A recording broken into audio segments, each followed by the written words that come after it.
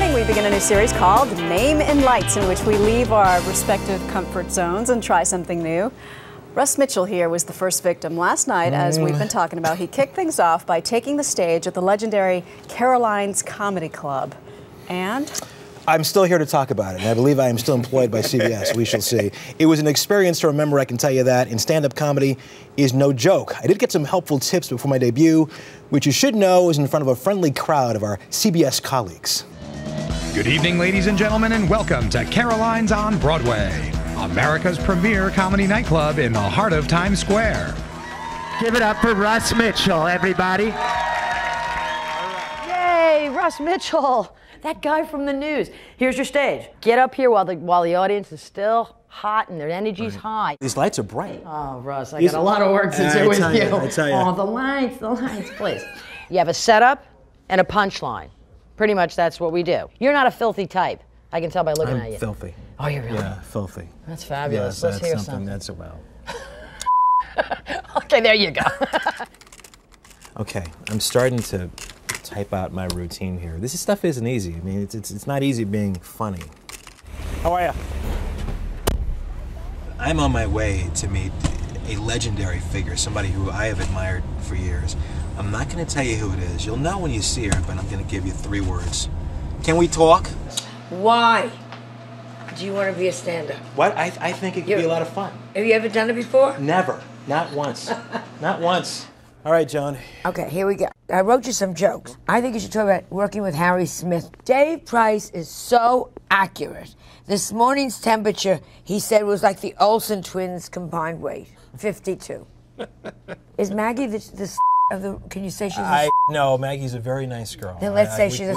You can't. Okay, all right. Yeah, let's try with the mic. All right. Take it out. Acknowledge the front row. Make them your friends. Also, if they're eating, I always give them tips like, I wouldn't. Any pre-show rituals you want to tell me about? Pre-show rituals, have a drink. Have a drink. Seriously, okay. Do you drink? Sometimes, yeah. I know Joan said have a drink before I go out there, but right now I'm feeling pretty good. Now, 5 seconds before I hit the stage, I may change my mind, so you never know. Give it up for Russ Mitchell, everybody. I mean, this is scary.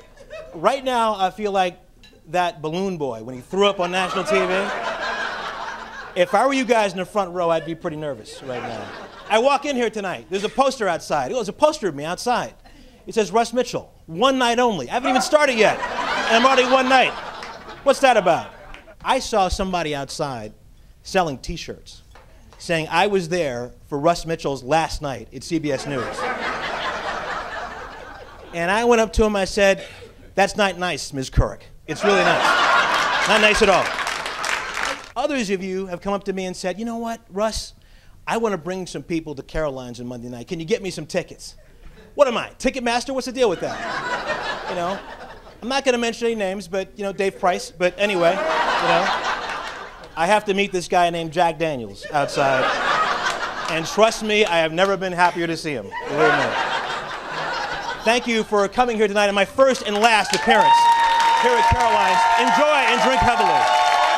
Somebody told me before I went up there that, you know what, you're going to like it so much, you're going to do it again. I did like it, but I'm never doing it again. That was it. 1 night only. It was an experience. Wow, a standing ovation, Russ. As I said, it was a friendly crowd there last night. Yeah, you were great. You're so nice. You're so. I mean, I got to tell you. I mean, it is scary as all get out. Getting up there, it's like you're jumping off a cliff. I can't even. You were I thought just physically and everything else, though, the way you were kind of very walking around the comfortable. stage, like you own the place. I had some great teachers. In fact, I want to thank the folks at Caroline's, my coach, comedian Linda Smith, who you saw there, and of course Joan Rivers and Pete Dominic, who wrote some stuff as well. But man, you get up there. Pete Dominic wrote some stuff. Yeah, and you get up there, and the lights are on, and the friendly crowd. I want to say once again, thank you so much, CBS colleagues. How about another standing out for Russ Mitchell, everybody? I've never seen our colleagues smile or laugh so much. I didn't know they could. There was plenty of alcohol as well. Oh, yeah. Jack Daniels was there. That helps. Jack, Jim, Johnny Walker, they were all there. They were all there. All those guys. Thank you, by the way, for not using the Joan Rivers joke. No, not at all. As I told her, Maggie's a nice girl. In fact, I got on her later for doing that. So. Really? As you were about to go on stage, was your heart pounding? Were you? Yeah. Or did you have one of those moments of lucidity? I can do this. Up until about 10 minutes before I went on, I mean, yeah, the heart was pounding, and that balloon boy thing, I really wasn't kidding about. I mean, I was that was really, a great joke. was I a was very good really joke. feeling it. But you're right, the 10 minutes beforehand just kind of said, you know what, I'm going to go do this, whatever happens. But look at this thing. Happens. Then he No, gets no, on no. stage. Look at him. He was so, he owned the it. space. Yeah. Yeah. And, you know, a lot of comedians, when they don't have anything funny to say, will be vile. Russ didn't do that. He was naturally He funny. didn't have anything to funny to resort to say, it. and he didn't have to resort. It's true. Exactly. It's true, yeah. And you talked a little different. Like you had a little accent or Yeah, something. you know, I going. kind of, channeled my inner Rodney Dangerfield. You said the I same said it right You said after the same show. thing. Right That's after the right. show. Exactly. The funny thing is, Yeah. Russ was so good, his standing ovation lasted actually longer than his act. There. Oh, nice. That's right. Well, so that you may always remember your standing ovation and your act, Russ Mitchell. Oh my gosh. One night Yes, only. One night only. A souvenir. Thank you so much. For The Office. Yes, it truly was one night only. Wow. The HBO special, I think, is next Saturday, though. I think It's going to be terrific.